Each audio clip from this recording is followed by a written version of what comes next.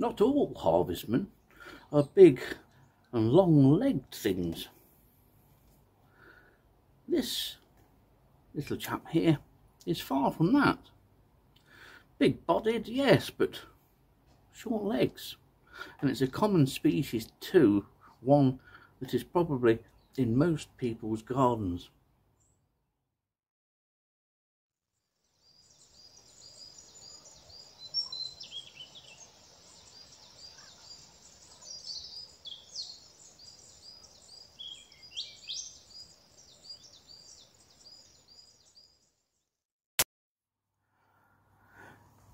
And here is what's probably the most spider-like of all the UK's opiliones, at least I think so. This is Odiellus spinosus. It's a large-bodied and short-legged, or relatively short-legged compared to most other species of harvestmen we have here in the UK. But when you look at it like that, it just reminds you of a house spider. But as you can see there, there's no three separate sections to the body and head and thorax. These are all in one, so to speak. Proper little space saving invertebrates are harvestmen. But brilliant things. They can't bite, they can't hurt you, and their legs just tickle a little bit. They're very light on the skin. It's a well-marked species, Odiellus spinosus. Has that dark saddle-like marking dorsally along the length of the body, and it darkens as it gets towards the end of the body.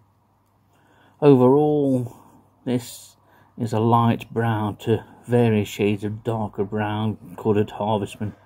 The legs are slightly annulated, and you'll notice how different sections of the legs are different thicknesses. It's a real chunky species is this.